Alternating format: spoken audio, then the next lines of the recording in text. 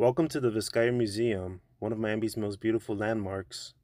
Let's take a trip back in time and explore the history of this magnificent place. The Vizcaya Museum was built by James Deering, an industrial executive and art collector in the early 1900s. He envisioned a grand estate that combined the best of European architecture and the natural beauty of Miami. The construction of Vizcaya Museum was a massive undertaking, with hundreds of workers and artisans brought in from Europe and around the world.